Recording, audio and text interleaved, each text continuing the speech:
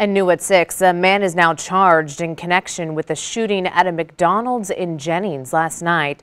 60-year-old Ronald Kennard is facing a charge of first-degree domestic assault.